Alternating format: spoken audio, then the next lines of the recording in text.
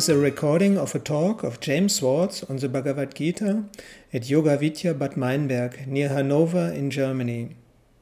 Brahmanandam, Paramasukadam, Kevalam Yanamurtim, Dvandvatitam, Ganganasadrisham, Tattvamasya Dilaksham, Ekam Nityam Vimalamachalam, Sarvadi Sakshibhutam, Bhavatitam, Trigunarahitam, Sadgurum Tam Namami, Narayanam Padmabhavam Vashishtam, Shaktim Chatatputra Parasarancha, Vyasam Sukham Gaudapadam Mahantam, Govinda Yogendra Matashishisham, Sri Shankaracharya Matasya Padma, Padam Chastamalkancha Shisham, Tam Totikam Vartika Karamanyan, Asmad Gurum Shantatam Anatoshmihi, Vishwam Narpanadrishyamani Nagari, Tulyam Nijantargatam, Pashyanatmani Mayaya, Bahurivod, Bhutam Yata Nidrayam, Yasakshat Kurute Prabodha Samaye, Swatmanameva Advayam, Tasmai Shri Gurumurtaye Namaidam, Shri Dakshinamurtaye Namaham. Sadashiva Samarambam Shankaracharya Madhyamam Asmadacharya Paryantam Vande Guru Paramparam. Ishvaro Guratmeti Murti Beda Vibhagine Vyomavad Vyapta Dehaya Dakshinamurtaye Namaham. Sarva Vedanta Siddhanta Gocharam Tamagocharam Govindam Paramanandam Sadgurum Pranatosmiham. Om Sri Krishna Govinda Narayana Paramatmane. Okay, let's see, where are we here? Chapter 4, Chapter 5? What is it? Does anybody remember? Chapter 5. We're in Chapter 5. Arjuna wants to know. Oh, yeah. Good old Arjuna.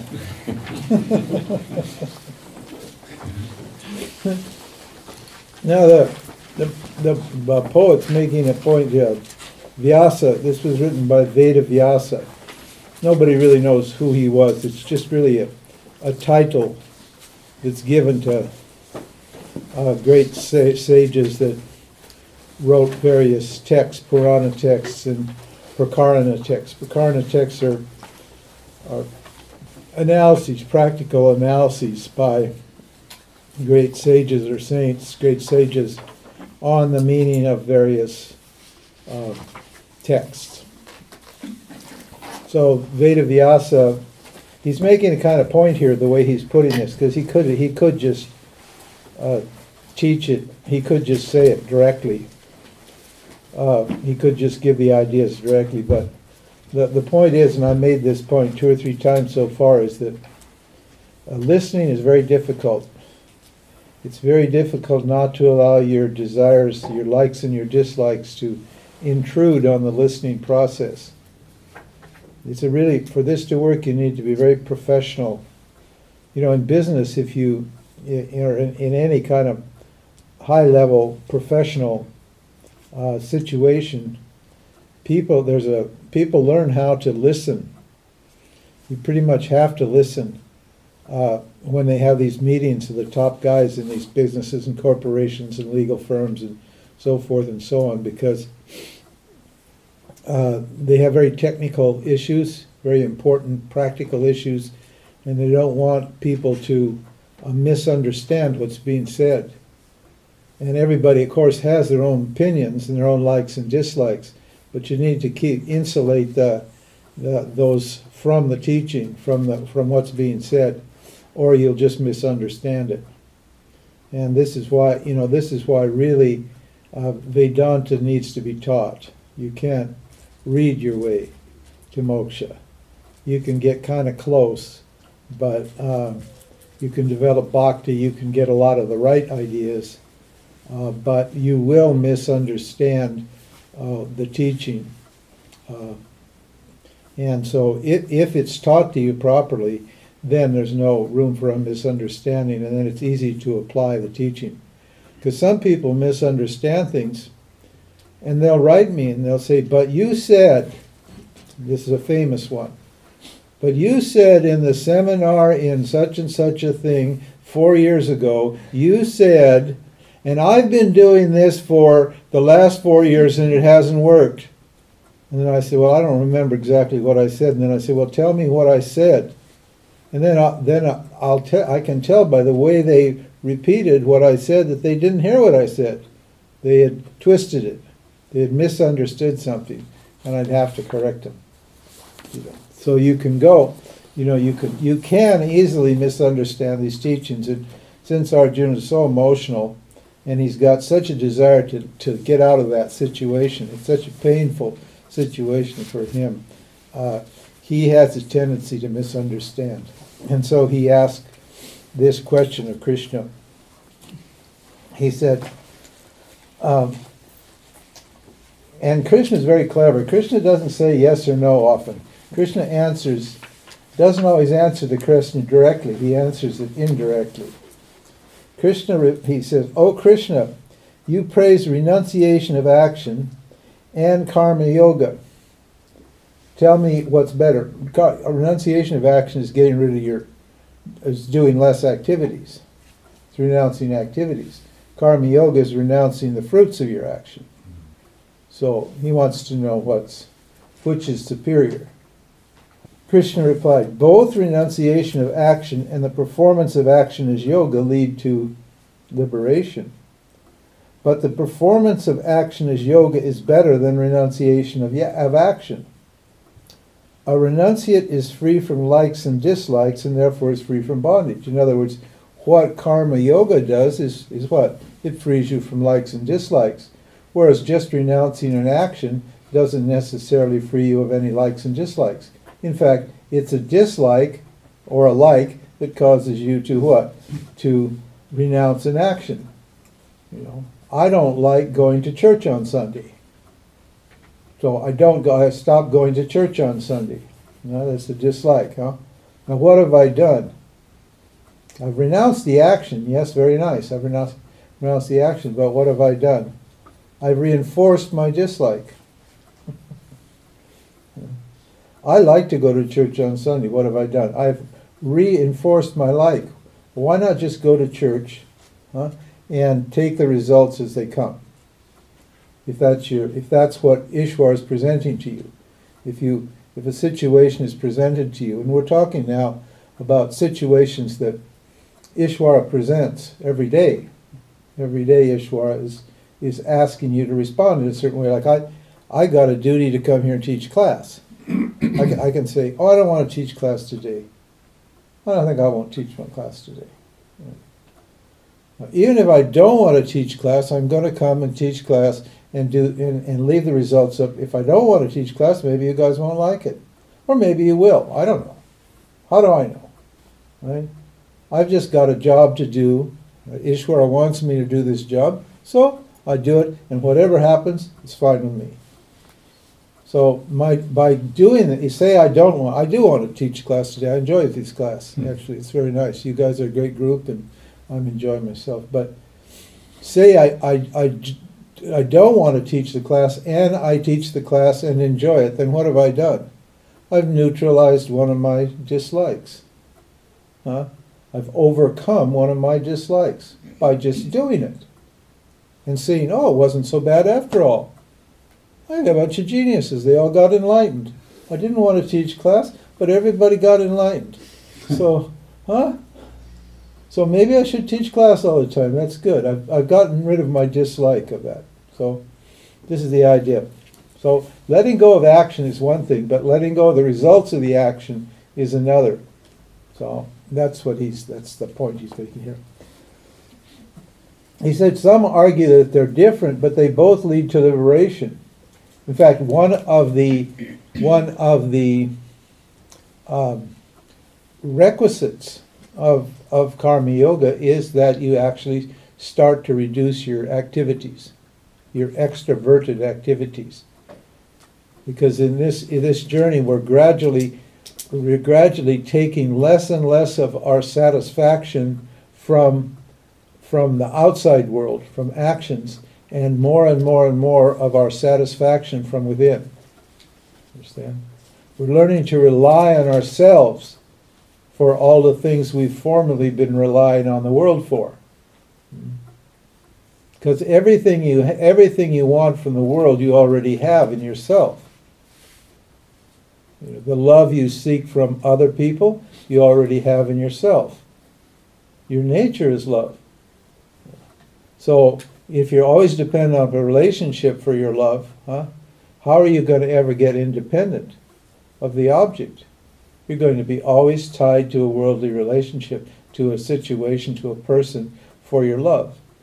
When your nature is love, then you should be converting that need to lean on an object to leaning on yourself, to finding that source of love or joy or peace in yourself. So that's the progression. But we're starting in the world and we have worldly relationships, but slowly we're going to, the Gita is saying, slowly you need to sublimate those worldly, that worldly energy, or that energy that's going into worldly things, into self-inquiry.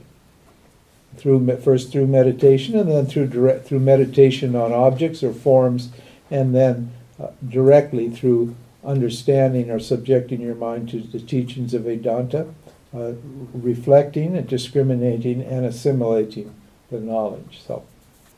So they're all good. They're both good, but the best is what? Is renouncing the results of your action. Renunciation of action is difficult without karma yoga. So because if you renounce an action and you don't get the result you want, then you're what? You're going to be unhappy. But if you leave the result up to Ishvara, then it's fine if you don't get what you want. Because you're renouncing an action because you want some result, don't you? Usually you want to get rid of some kind of suffering or pain or agitation or obligation or something like that. But you may not. You don't know. Because the thing is, you never know what's going to happen. That's the whole point here, is how do you manage the fact that life is so uncertain? There are certain probabilities that you can consider, but there's no way you can predict what's going to happen. How the Dharma field is going to respond, or how you're going to feel. You don't know. And karma yoga involves what? Taking that attitude of renunciation, in other words, toward what you think and feel also, not just toward what happens outside, but toward your very thoughts and feelings, because your thoughts and feelings are what? They're the result of previous actions. So you need to learn how to take the thoughts and feelings, good and bad, that you have in the karma yoga spirit, and not make a big story about how you feel, whether you're really happy or you're really sad or whatever it is. You just need to take whatever result it is, the bad feelings and the good feelings, you take them as prasad. So that neutralizes your likes and your dislikes about your feelings. Because human beings get really complicated. They get really, really complicated. They have worries. Fair enough. That's the nature of the human being, because life's uncertain. You never know, so you're going to worry. That's how you tell what a human being is. They're the ones that worry. There's no other creatures worry, but human beings worry. But then, what happens? Human beings worry about the fact that they're worrying. Here I'm worrying, and now I'm worrying that I'm worrying. See, I've added another level of worry onto the original worry. I haven't solved the original worry. I'm already worried about the fact that I must not be spiritual. I'm worrying. I must be doing something wrong. I'm worrying. Oh, now I'm worrying about my worrying. And it can go on and on and on and on and on. So I need to have this attitude. When a worry comes up, just take it as prasad. Oh, well, there you go. Another stupid worry. Let it go. Give it to Bhagavan. Let him have it. It's all your worry, Lord. You take care of it. I can't be bothered. Turn it over. So that's called renunciation. Turn it over to, say, it's all yours, Lord. You don't have it. You're a man who has everything. You don't have worries, so I'll give you worries. That'll be a nice gift for you.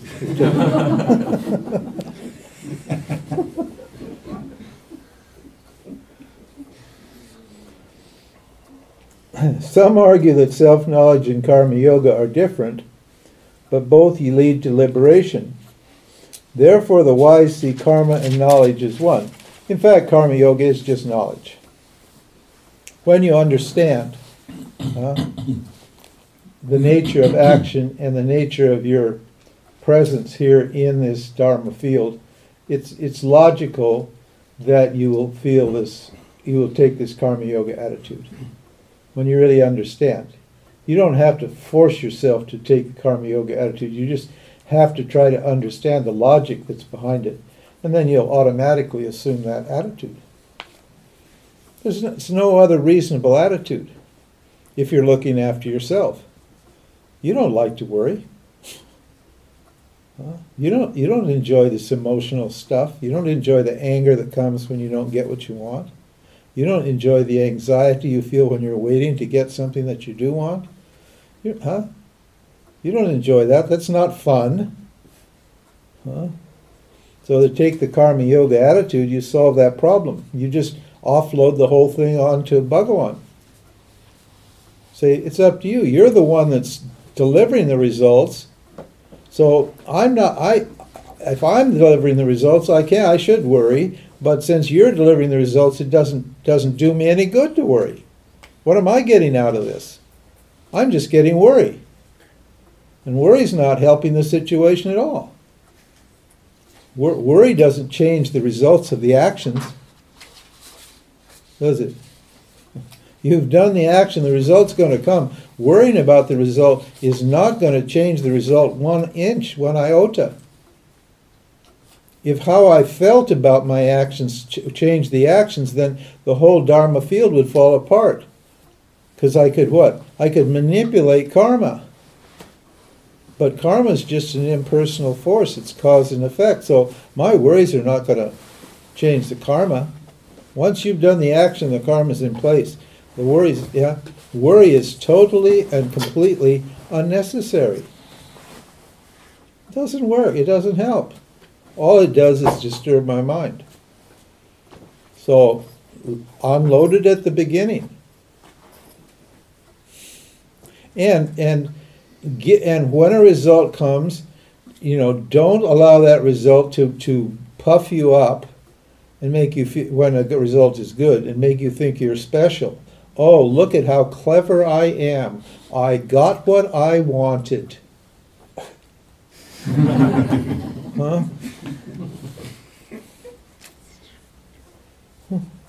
Or conversely, when a bad result comes, oh my God, I'm such a failure. I don't know why, I just can't do anything right. Everything I do doesn't work. I'm such a failure. Oh, Bhagavan's the failure. Say, Bhagavan, you failed. It's your fault. Blame the Lord. Don't blame yourself. That's what I do. I just say, Bhagavan, you jerk. I told you I wanted this, and look what you did. Get with the program. You have to.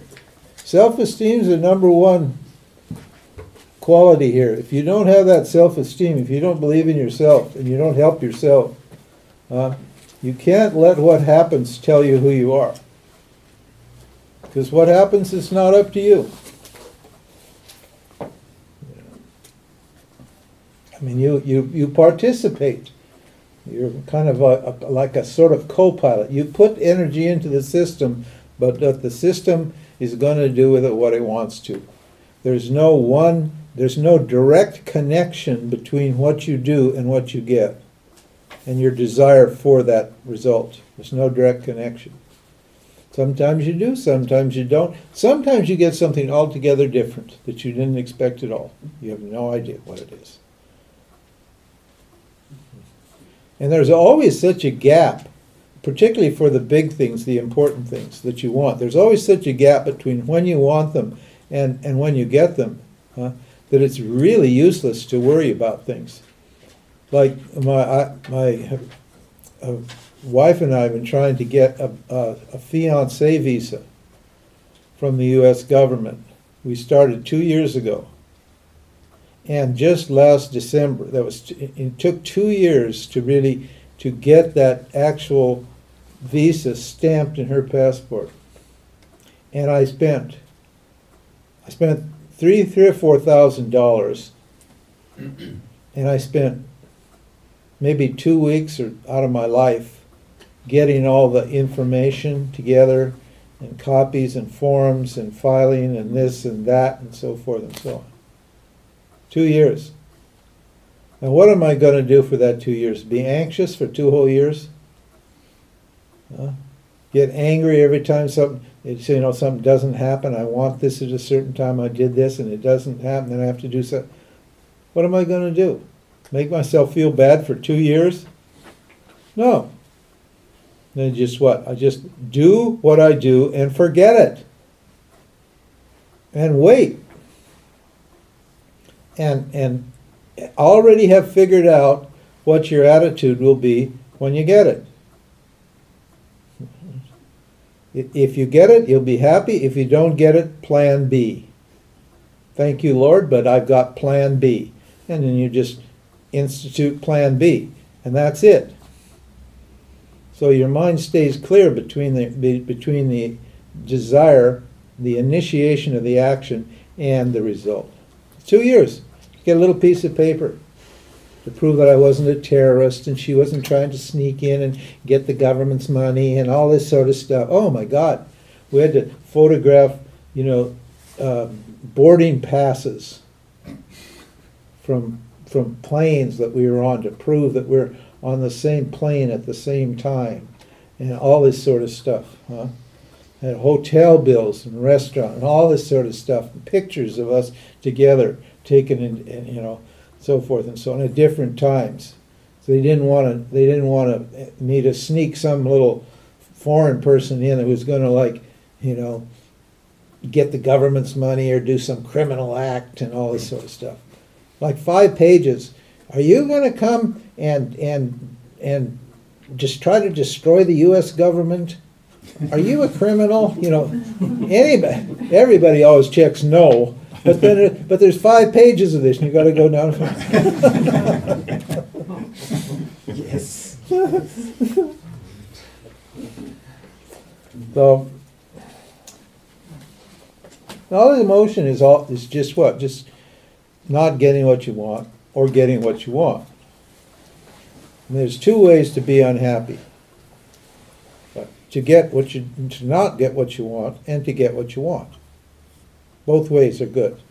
So, take your choice. You're going to be unhappy anyway. Or, if you're a karma yoga, there's 2 ways to be happy. Don't get what you want and get what you want. It's up to you.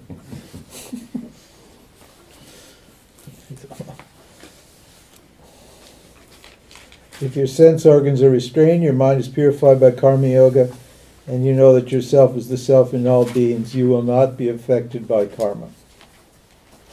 It's like a soldier. If a person, if there's very often you see these, they just had a case in America, and they're still they just prosecuted one from Iraq, still going on, just prosecuted the fellow. But there was some young guy, he was real angry, had a bad family life, didn't know what to do, was in trouble here and there, had real aggressive and real angry, and he joined the military because secretly he wanted to kill people. He knew he was going to get in trouble if he killed people in normal life. He just walked around killing people. So he thought, well, maybe the way to kill people, best way to kill people is to go into the military, because that's what they do. And when you go in the military, there are rules about killing people. They're very, very strict rules, extremely strict. Even if you're being fired at, you can't always fire back at the other person. You have to make sure of certain things before you can actually return fire. You know, if you're drafted by the government and you follow the rules, then the karma, if you kill somebody, the karma, where does it go? It doesn't go to you. The karma goes to the country, to your country. Ishvara sends it to the country, doesn't send it to you. But what? If you don't follow the rules and you kill out of personal, for pure personal reasons, then what? Then Ishvara sends the karma to you. Understand? So it's your attitude, it's how you think and feel, it's going to determine where the karma goes. And if you surrender, if you do it for the sake of the Lord, then the karma goes to the Dharma field. It doesn't go to you, and your karma is what? This karma is removed. That's the principle here. And it's just a fact. So, obviously, where did this whole thing start? Bondage to karma. I want to do karma without getting bondage to karma, without suffering karma. And this is the attitude that you take. You offload it to Bhagavan, and you take the results as prasad. Your mind stays calm, and your mind gets clear, and you're happy. Because you don't, Because what your intention is what? To understand the Lord, understand what the truth is. So you're fine.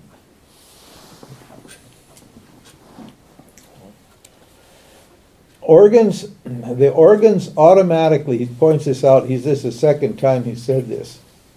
The organs automatically contact their objects, so you should not think, I am doing,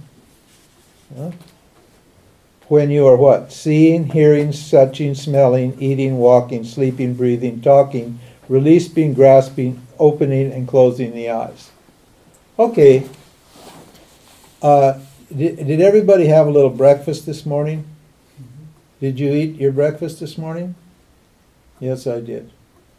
Well, we'll leave that one alone. But now, you ate your breakfast, but are you digesting your food now? Are you digesting your food? No way, huh? You're not digesting, huh? Your food is being digested, but you can't say you're digesting the food, are you? Because you're listening to me talk. Huh? I hope you're listening to me talk. Maybe that's why people are they're inside digesting their food. Oh, I didn't hear what you said, Ramji. I was digesting my food. Well, what's your excuse? Oh, I was circulating my blood. And yours? I was breathing. Huh? You're not doing anything. You're not even thinking. You're just sitting here, and thoughts are arising in your mind, right? Energy, words are coming out of this vehicle. They're striking on your mind, producing thoughts. Are you doing this? Are you doing anything? Not doing anything at all. So that's what he says here. Everything's all hooked up. Everything's already happening. Bhagavan's, it's a whole setup here. Everything's on all the time. It's all being taken care of. Your feelings, whatever you're feeling, you're not thinking, oh, right now, let's see, what am I feeling? I think I don't like that feeling. I think I'll change the feeling. Are you do that? You don't change your feelings. Your feelings change. You don't change your thoughts change. Your body acts automatically. Everything is what? Going on by what? By virtue of the gunas. Yeah. It's not, this is really not, It's not rocket science, but it's hard because why? I'm so conditioned to what? Thinking that I'm a doer. To thinking that I'm the one that's doing all this. I'm walking, I'm talking, I'm breathing, I'm sleeping. Now, just exactly what are you doing when you're sleeping? Somebody calls you, what's that? You call you on the phone. What are you doing? I'm sleeping. Don't bother me. When you're sleeping, what are you doing? Nothing. So you can't say you're sleeping, can you? Or any one of these things. So then why are you claiming that what? You're doing this? Are you the author of your actions? There's a guy, a researcher, his name was Benjamin Libet, L-I-B-E-T. He was a Frenchman. And he did very, very detailed scientific, he's a psychologist type. I forget what they call that branch of psychology, neuropsychology or something. And he showed scientifically that your mind is made up before you make up your mind.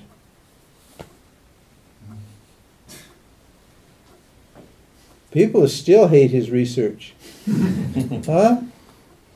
There's still a big argument, a great big fight in the psychological scientific community about this. Because nobody wants to believe that they're being thought. Huh? You say, I'm thinking, but you're being thought. By what? By your conditioning, by Ishvara, by the causal body. The decisions and the thoughts are coming up and what? And yet you're claiming them. You're like a thief. You say, this is mine. Well, no, it's not yours. It's Ishvara's. This is what we call surrender. People call surrender. Surrender isn't bowing down at the feet of somebody. Surrender is what? Letting go of the idea that you're the one that's doing anything. Understanding that what? That Ishvara is doing everything. And that you're off the hook. You don't have to worry about it. That tension, stress. Stress. Stress is what? What is stress? It's just what? Worrying about the results. That's all it is. You're creating a separation there. You're taking responsibility. Your stress is what? Taking responsibility for what? For a situation that what? Over which you have no control. That's that tension between wanting something and getting what you want. You see it in driving. See people driving their cars. That's a really good opportunity to see the tension. In America, we have this road rage. And I think you have it elsewhere too. In South Africa, there's a lot of road rage. I like to drive I drive the speed limit, and I just take it easy. I enjoy driving. I'm not in a hurry to get where I'm going. I like driving my car. I got a big van, and I sit up high, and it's real comfortable, and I just like to cruise along. When I get to now in America, most people are pretty good because we've had automobiles for 100 years, and the whole thing's set up, and people are not all as excited about driving cars as they are in third world countries or other countries, and they're not so emotional about it. Although we do have the road rage. Not so bad anymore, but I get to South Africa, my God, and I try to drive there like I drive in America. Whew, forget it. Huh? Everybody's angry. They swerve in, they honk, they ride on your back. They don't want you to do that. And I think, well, where are they going? It's a beautiful country. So I'm driving along, looking at everything and happy, just driving the speed limit, and it's making everybody mad. Huh? I'm thinking, why are they angry? Because they're stressed about getting where they want to go. Their minds are not present in the car, driving the car at all. Their mind is way over at the future, and they're trying to close the gap themselves. It'll get there when it gets there. Take it easy. Your car will get there. It can only go. No, but the mind is so distressed that as soon as there's a little obstacle, the desire is even the thought that somebody's in my way. You look way up ahead and you think, that guy's going too slow, and you start to get angry. Just the very thought will create the anger. This whole karma yoga is basically anger management. It's managing your anger. Because everything you're doing is what? Is motivated by desire. And so as soon as it looks like there's going to be something, the result's not going to come, then your desire gets blocked. Desire likes to flow. As soon as it gets blocked, what happens? It backs up and turns to anger. You start to get red in the face and angry and aggressive and so forth and so on. So, he said, so the solution is what? To analyze the situation, look carefully, and see if you're actually doing all this. And if you're not, then allow what's happening to happen in its own speed, in its own time. You're going to get everything you need anyway. If you do it or you don't do it, you're going to get everything you need. So, relax, take it easy. That's the message here. That's what Krishna's telling Arjuna, basically. And then he said, if you act after offering your actions to be, you will be not affected by the agitation, just as a lotus leaf is untouched by water. Karma yogis let go of attachment to the results and act with the body, mind, and intellect to purify the mind. This is the way you know this. The life of karma yoga leads to inner freedom, while a life motivated by desire for worldly objects leads to bondage. Same old idea, nothing new. Okay. The self is not a doer. Again, same old idea. Anybody has any questions, please raise their hand. We'll just read it carefully, that's all. When the indweller means the self, means the jiva, the self in the form of the jiva. When the indweller is self-controlled and indifferent to the results of its actions, indifferent is the word, it lives happily in the body, neither acting nor causing others to act. Like Ishwar is doing it.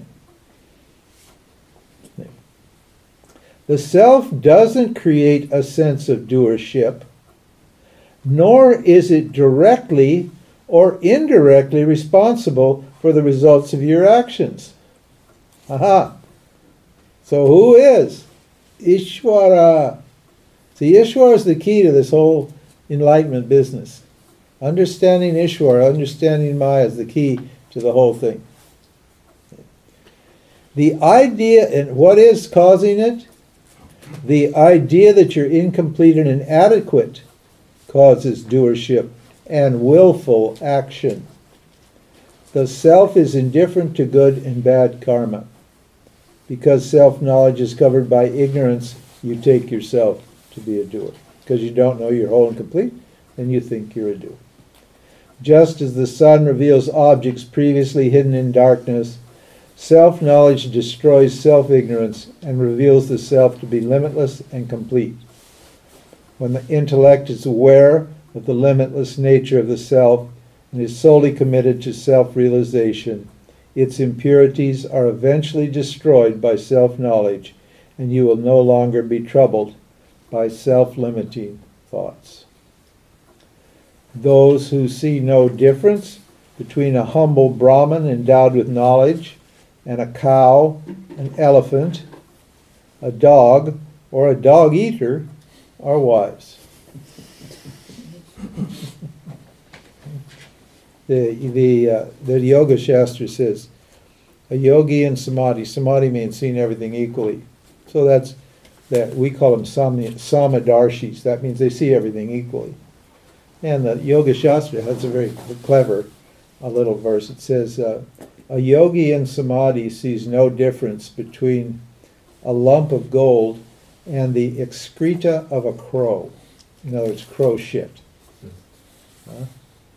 That doesn't mean the yogi in samadhi takes a pile of crow shit to the bank and tries to deposit it. It means what? He sees the essence of everything as what? As consciousness. When the mind is rooted in the self, the cycle of births and deaths is neutralized.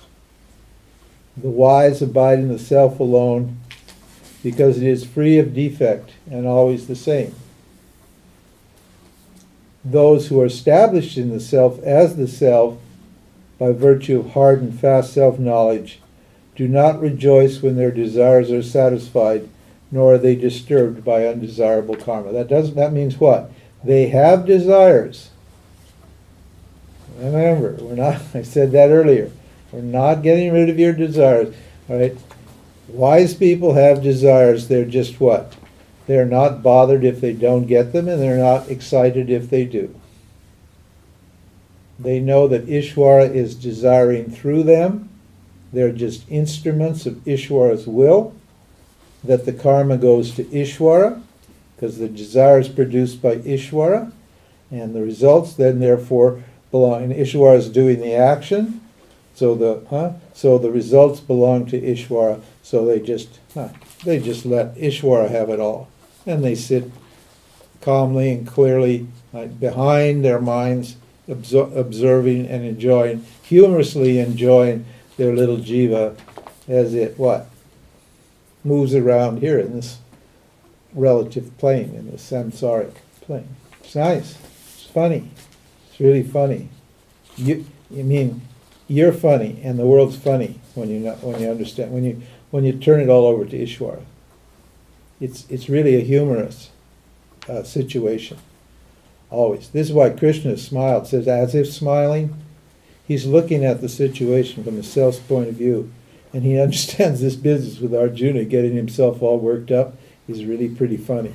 He doesn't embarrass Arjuna by just laughing out loud, because it really is funny. One time I was making love with this woman, and I started laughing in the middle of it, because it was just so ridiculous. It just was so ridiculous. That wasn't a smart thing to do. Huh? I just thought, how absurd. What a bizarre ritual. All those funny noises and that, rubbing and all that, talking. And I just burst out laughing. And that ruined the evening, absolutely. And you look at all this stuff. I mean, look at it objectively. What is it? We're just putting so much, these things, our vasanas, our desires and fears, put so much meaning into things where there's no meaning. It's just, the Buddha said there's no self-nature in objects. I mean, they're empty of meaning. And so you have to force meaning into all these things. We have to say this is important and this is not important. But none of it's important or unimportant. It just is what it is. It's just stuff. It's just mindless activity and empty objects that look sexy and beautiful. And people have a real problem with the self. But for what reason? For one reason it says here, because it's always the same. They can't imagine how you could be happy if everything's the same all the time. Because Maya, what's cool about Maya? Novelty. Huh? It's like being in a movie all the time, isn't it? It's always new, it's always exciting, it's always different, it's going up and down. People said to me, said, why would I want to be enlightened? No, they really said, I'm enjoying this life, even though they're suffering. I'm enjoying this life. Huh? They think it's going to be boring there, but it's not boring, because you're full. It's just funny, because to see this movie projected by ignorance, it's a wonder that it's even there. To see it projected on that screen and see that the screen is unaffected, that you're unaffected by that movie, it's just funny. I call that the fourth guna, the humor guna. The self is the humor guna. It's not a guna, obviously, but so these people, like, they're completely detached. It's called vairagis. They're vairagis. They're completely detached, and they got a great sense of humor and a sense of irony. Because there's always a contradiction, right, between satya and mithya. How can the thing and its opposite be sitting side by side, and they not have any connection to each other? How can that be? That's really weird. In fact, most humor is what? Just putting two really strange things that don't belong together, isn't it? You see so many of these movies where you get this great big fat black person and a skinny little white person, and one's gay and the other's straight. They get all these differences together, pack them into these two characters, and then they cause them to interact. And it's just funny, simply because they're so different. And there's such a difference between Maya and the self that it's funny. That's all. He says, now he's getting ready to talk about the next chapter, chapter 6. Okay, let's see. Oh, we didn't finish this. 21. When the mind no longer tries to connect the sense organs with their respective objects, it becomes permanently fulfilled. He's saying that they're already connected, so why are you trying to connect your mind to certain objects? The objects that you need to connect to, Ishvara will connect you to. So stop worrying about connecting your organs to various objects. Don't worry about it. It's fine. He says, so this is a sign of, this is how you do, this is an enlightened person. They don't try to connect their sense organs to objects. What do? They just allow Ishvara. They know that Ishvara is always connecting you, always putting you in the right situation, creating a connection between you and the world all the time. So they just turn it over. Let it be, whatever it is. If you don't like what you're hearing and smelling and tasting and feeling and touching, what does it mean? You're not surrendered to Ishvara. You're saying, well, okay, I'm taking over, I'm taking charge here. Well, as soon as you take charge, then what? You get the karma from that. So why not just let Ishvara do it? That's the idea. Pleasure, and it says, and why are you doing this? Why are you connecting to objects? For pleasure. You want to feel good, right? But what's the downside of feeling good? Feeling bad. What? Pleasure arising from the context of organs and their objects is a source of pain.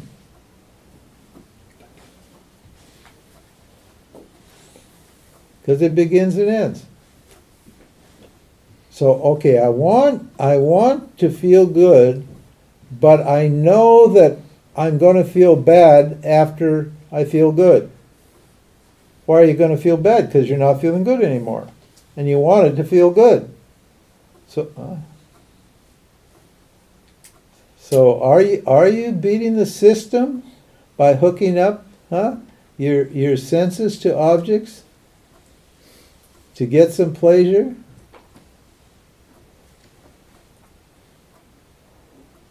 No, you're not.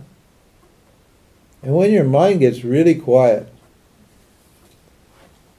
even just pleasure itself is uncomfortable. You know why? Because your mind has to stay with the object, but your mind, and you have to bring your mind out of the self to what? To stick with the object. My wife, at one point, I used to love music. I had a big hard drive with like 100 gigabytes of really nice music. And as my mind got more and more and more quiet, I started listening less and less and less. And I thought, this is kind of strange because I really love music. And after a while, Huh? I just saw myself one day deleting all of my music. And you know why I did that? Because I was getting so much more bliss out of the quiet mind that wasn't modified, the mind that was just sitting on the self, just sipping that nectar of bliss from the self, that to modify to the music, to keep paying attention to the music, was a big effort. It was so much effort to get pleasure that way, when I had such a beautiful, full sense of satisfaction by just keeping my mind like close to myself, on myself all the time, that I quit interest in music or anything else.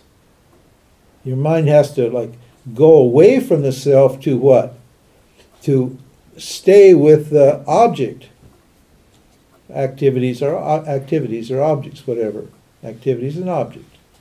And it's actually painful to do it. So what? You can see why these people like Ramana and so forth just went to the cave, went to a mountain and sat in the cave, huh?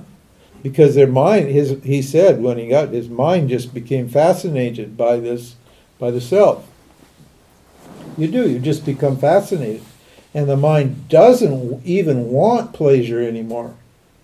And you immediately see the pleasure, the pain that's involved with the pleasure. Food, sex, all that stuff.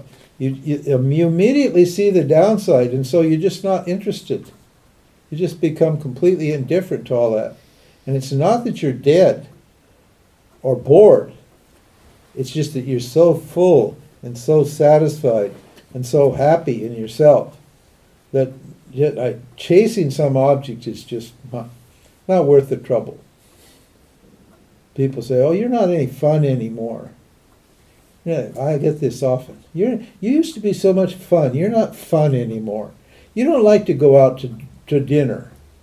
No, I don't like to go out to dinner. I love to go out to dinner, but hey, nowadays you can't go to any place that's quiet. Every place you go to dinner, everybody's shouting and drinking and talking at the top of their lungs, and the noise, it's like incredible. You can't hear yourself think. It's so unpleasant and uncomfortable. Oh no, these people love it. Have another beer, and they're talking loud, they're yelling at each other. The people at the next table they're all drinking and eating and yelling at each other. It's worse than, I don't know what it's. I'd like rather be tortured in an Iraqi prison than go out to dinner with a bunch of upper middle class people, right, who are trying to be happy, who are trying to stimulate themselves, or trying to get excited over something, or because their minds are so disturbed. So that's the idea here. So pleasure arising from the contact of organs and their objects is a source of pain because it begins and ends. The wise don't celebrate it. The karma yoga attitude brings happiness because it purifies desire and anger. If you are awake to the self, revel in the self, and are satisfied with the self alone, you are free. When your impurities are removed, your doubts resolved, and you're happily engaged in serving all beings, you will easily attain liberation. A mind free of desire and anger is liberated here and hereafter.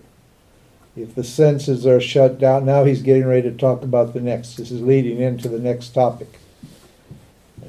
If the senses are shut down and inhalation and exhalation are balanced, liberation happens for the meditative person who is not a slave to the body-mind-sense complex and for whom freedom is the only goal.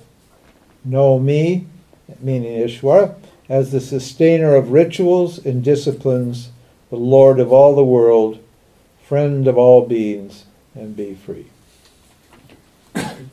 So that ends the first. Well, no, I'm sorry. We have one more topic in the section on karma and the jiva, and here we're entering into a slightly different phase: meditation. Meditation is not for purifying the mind. Meditation is for focusing the mind on the self,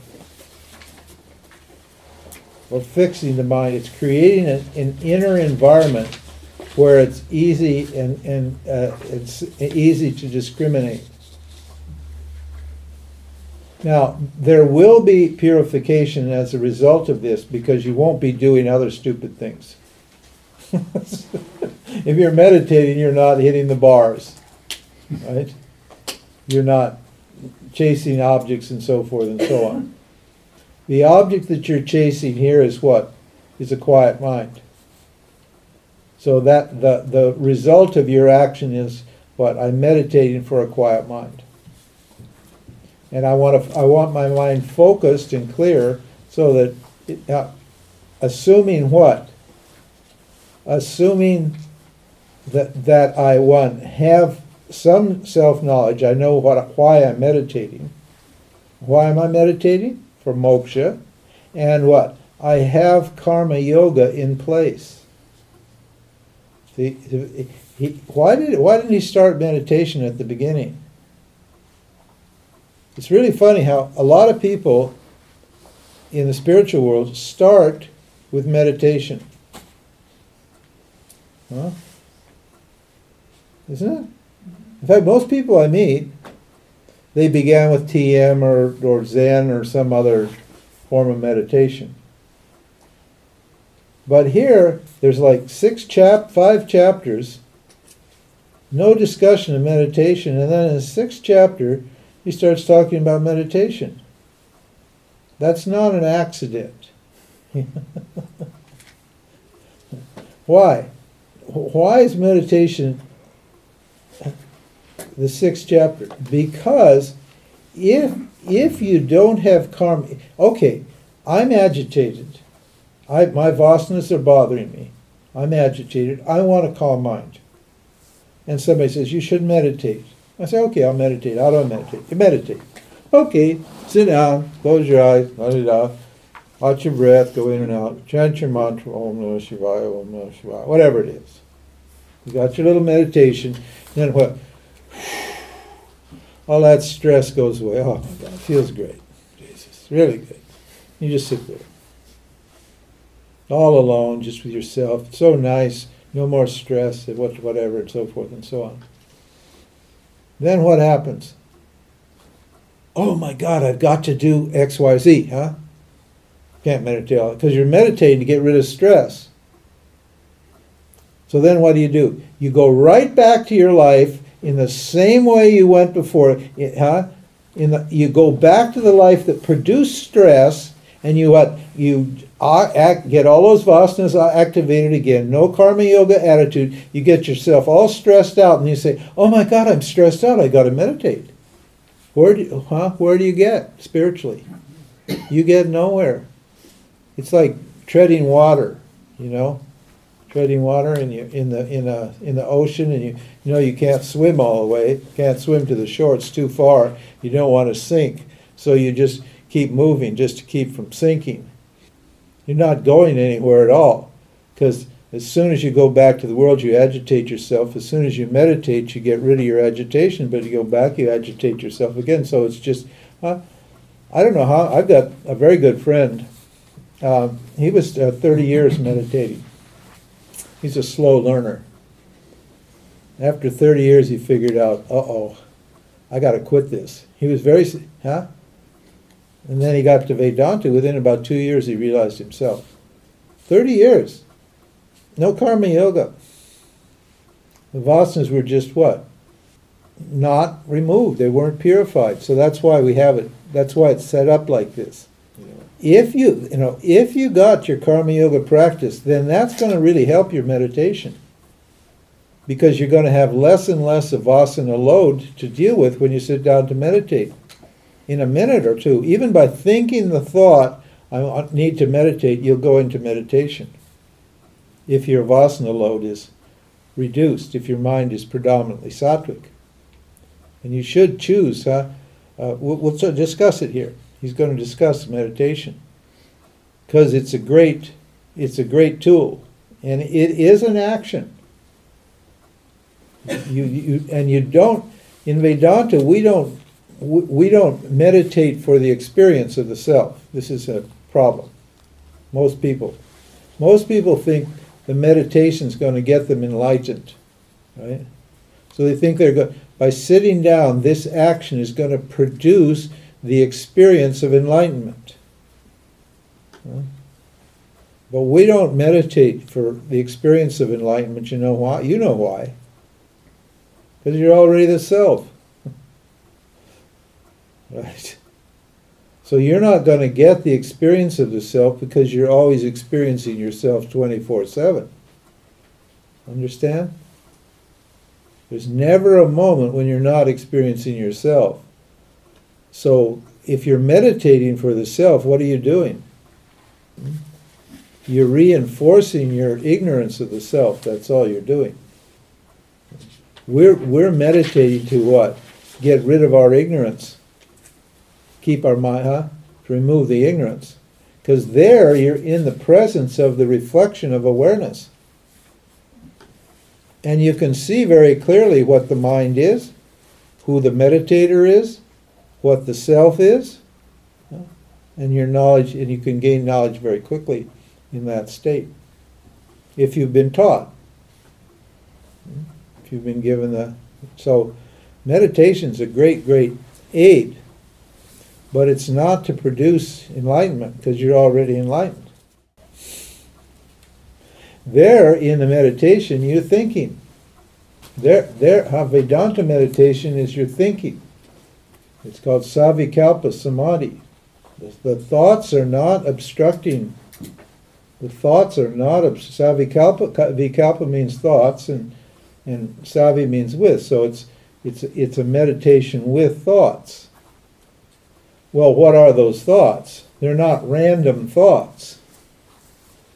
These are not just, you're not just sitting there watching your mind, what? Throw up a bunch of dumb ideas. No, you're consciously, what? Dwelling on the teachings. You're taking what you've learned, and meditating on it, consciously thinking it through in a totally quiet, non-distracting environment, where what? Where the light of awareness is palpable, where you can feel the light of awareness. You know, when we meditate, you can feel it somehow when we're chanting. Here, when I'm chanting, you can feel it. Why does everybody go like this and get this nice, peaceful look on their face? Why? Because you're experiencing yourself. That silence, that peace, that good feeling is the experience of yourself as it reflects what? In your subtle body. So that the presence of you're just in the presence of yourself when you're meditating. You've withdrawn your mind from the objects, and you're now in a state inside. You're inside where what? Where the objects aren't disturbing you. Yes, thoughts and feelings appear, they occur. But what? They just pass in and out. And as you keep your mind focused on the silence, what happens? The thought flow just gradually resides, and then you start contemplating, meditating, thinking about the self, about this situation. Who am I? What's going on here? Where's the self? What is it? How do I know what I know? Right? You just sit there and think. And using this, what you've been taught, and soon it just becomes crystal clear. So meditation's for inquiry. It's not for what? For getting rid of thoughts. That's the idea. In yoga and so forth, what's the idea? Is to either to transcend the mind or to destroy the mind, to get rid of your thoughts. That's called nirvikalpa samadhi or nirvana. To get rid of the thoughts, the flames, the desires, and so forth and so on. We want our thoughts, but we want deliberate thoughts here. So once you get the mind fixed on the reflection of the self and you start to feel that peace, there's no reason for the mind to think a bunch of thoughts, is there? Because it's happy. It's satisfied. That's why you sit like this and you enjoy it. Sometimes I feel stupid talking. When we have a nice little meditation, I think, Jesus, why should I start talking? Everybody's happy. They're all experiencing themselves. Why should I teach them anything? Huh? Feel like, oh my God, I'm going to ruin their meditation by talking. Yeah, and there's some people who don't like it. There's some people who come to these things just for the energy, because their mind gets quiet and they get to experience themselves, and they don't want to hear me blabbing. They close their eyes and don't listen. They just let the words pass through. That's not wise either. It's fine to do that, but here we're trying to teach ourselves how to think spiritually from a non-dual platform. All of our thinking is coming from what? From duality, from the idea that the subject and the object are different, that there's a division in the self. And that division between the subject and the object is actually a real division. So we're not capable really of thinking non-dually to seeing that thing and its opposite are both true. That's what Satya Mithya means. So this is a training, this is a discipline, it's called mental discipline. It's to train your mind to think in this way. So we want you to think. And meditation's a great place to think, because you've isolated all of the external factors. You've isolated yourself from the external factors. And this is a time when you're home, you're alone with yourself. You don't have a wife and kids, and you're not a boss or an employee, or you're not anything. You're just alone with yourself. And that's the absolute best environment for discrimination. So that's why he's got it here. That's why it's a 6th chapter. So time for a little break, and we'll come back and discuss meditation. Thank you for listening to the talk of James Swartz on the Bhagavad Gita, recorded at Yoga-vidya-Bad Meinberg near Hanover in Germany. More information on shiningworld.com and yoga-vidya.org.